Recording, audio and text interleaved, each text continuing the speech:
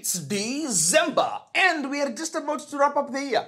Thinking we are done, then boom, Vivo launches another device in its Y series. Let's dive right into it, shall we? From TechWiz, I'm Martin Gedinji with a Vivo Y35 unboxing and first impressions review.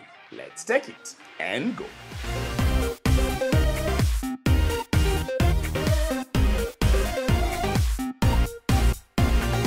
In the box is the phone, SIM ejector tool, documentation, a pair of earphones, Type A to Type C charging cable, and 44-watt fast charger. Vivo maintains the same build quality as its other Y series phones and uses frosted anti-glare surface on its back that's also fingerprint and scratch resistant. We got our unit in dawn gold color, but you can get it in agate black. Vivo Y35 comes in a flat design for its edges, meaning it can stand on its own.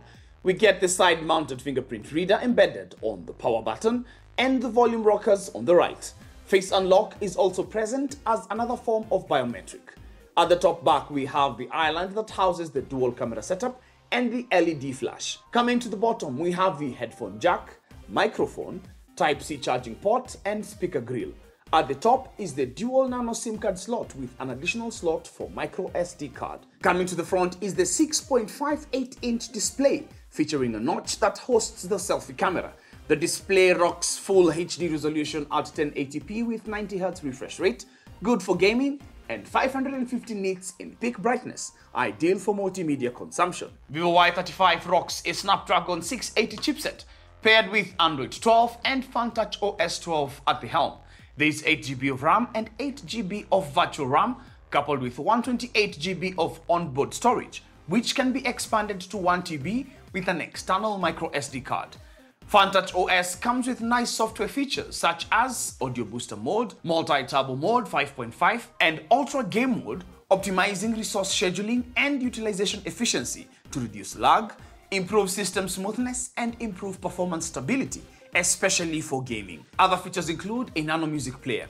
It's been a pretty flawless experience when it comes to performance with the Vivo Y35. There's nothing we tried to do with the phone that it couldn't take in its stride, which isn't surprising given its hardware and software combination. These specs stand out when you look at the synthetic benchmarks with Antutu reporting and performance number of 291554.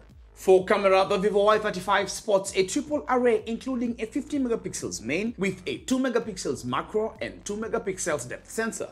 For selfies, we have a 16 megapixels front-facing camera.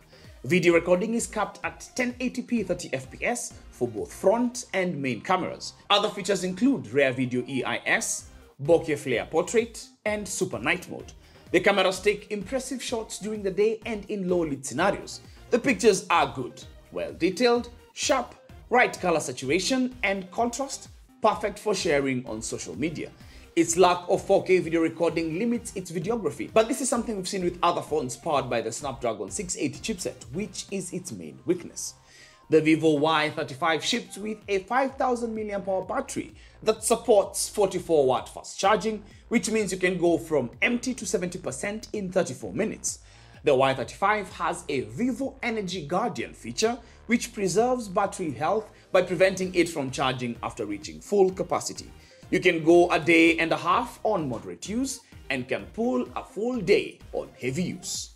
As an entire package, the Vivo Y35 did absolutely everything we wanted, from the cameras to the display, the whole design, overall performance, and battery endurance. For pricing and availability details, the Vivo Y35 is retailing at 29,999 or 30,000 Kenya shillings and is available at Vivo's official retail stores countrywide and also on online e-commerce platforms. What do you think about this phone? Please drop us a comment in the comment section down below as we continue creating more content on your daily consumer tech. Till the next one, we done take it. Now you go.